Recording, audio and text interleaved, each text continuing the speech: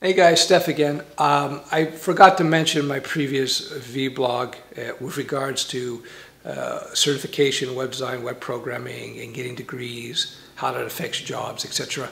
You can look at the previous vlog. This video, what I want to talk about very briefly is that before you get into student loan debt for a web programming or a web design degree, think long and hard about that, because I'm gonna keep emphasizing this because people don't know, and it really bothers me, but they don't. When you get a student loan debt, this is debt that you cannot get rid of through bankruptcy. So remember, if you lock yourself into $10,000, $20,000, $30,000, or whatever in debt for student loans, remember that this debt is shackled to you for life. For life. You cannot get rid of the debt. You cannot go bankrupt. You know, if you start a business and you fail and you run up all this debt with the business, you can just go into bankruptcy and you're done.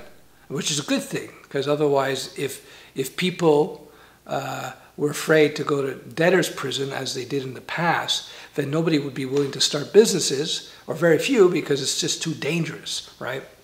And North America has shown, U.S. has shown, and Canada has shown that if you allow bankruptcies, it really helps the economy in the end and overall. But anyway, when it comes to student loans, you cannot get rid of them through bankruptcy.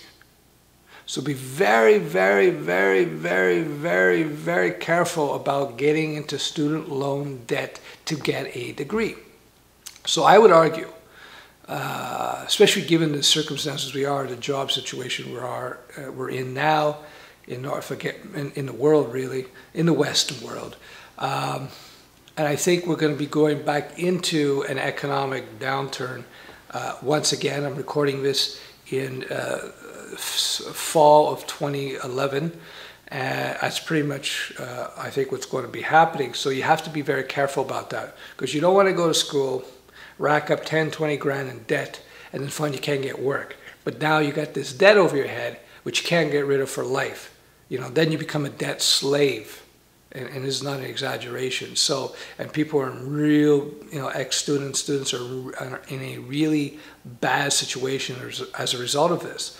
So, if you can't afford to go to get a comp sci degree or some degree, university degree, related to web design or web programming that's relevant, as I discussed in the previous video, and you're looking to get a job in the field, remember, I would say, listen, if you don't have the cash and you're not certain about any work, you don't have the cash, then do online courses. Yes, I'm talking in my book here. I know that, but nonetheless, this is, I do what I do because I think it makes sense.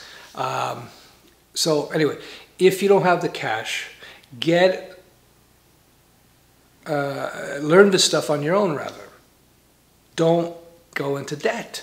Because remember, 80% of jobs are derived from small businesses, and small businesses, generally speaking, couldn't give a rat's ass whether or not you have a degree. They just want to see skill. When I hire people, I don't care about degrees. Sometimes they say, hey, look, I got a degree. I go, yeah, whatever. Okay, whatever. Because I know how that is. I went to university. I know how that is. So if you have no money, you're thinking of going to debt to get a degree, don't do it. Like if I was your counselor, I'd say, no, don't do it, dude. Don't do it. Learn on your own. Get no debt. Get no debt. You can learn on your own for very, very little money, and you can put together the skill sets, and then you're going to be able to apply to 80% of the potential jobs out there. I'm not even talking about freelancing either.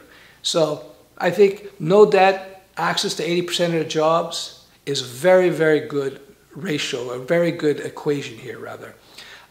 Whereas going into debt to maybe get that job position, that 20% where, a big business or government, that's just dumb. Especially consider this, federal, state, provincial in Canada, all these governments, cities, they're going to be cutting employees. They're cutting employees now. They're cutting workers now for the first time in 30 years. And they're going to keep cutting for the next several years, at least. So if you think getting a job working for government is going to be, the greatest thing ever, or working for a big business, think twice. Also, remember that big companies, typically, they're not going to be less likely to hire PHP guys. They're going to be looking for .NET guys. They're going to be looking for Java guys. And remember, big businesses are the businesses that outsource, right? Whether you're in the U.S. and they outsource to India, or whether the Indian companies are probably going to start outsourcing to, Bangladesh or some other cheaper nations. Like I hear that China apparently is starting to outsource to the Philippines or Malaysia or something, if you can imagine that.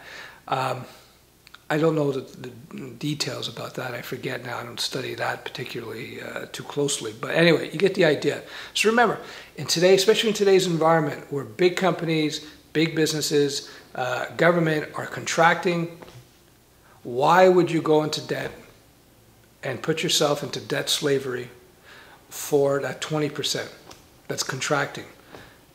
If I were you, if it was me getting into this, I'd say, no. I'm going to go do this on my own, have no debt, no monkey on my back, and I'm going to go after that 80% of the market, the small business market, and go there, Does that make sense to me? Anyway, I hope this is useful. A little bit of a rant, I suppose. And, I'm speaking to you not from a theoretical perspective here. I've been an entrepreneur for 20 years.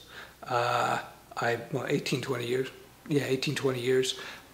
And I've been in different types of businesses, import, export, manufacturing, web services, web education now, online, offline. So I've got a pretty good perspective in that regard as far as the business owners, as far as the CEO is concerned. I forget my second point, so I guess I'll let you go. Anyway, I hope this was useful. Bye-bye.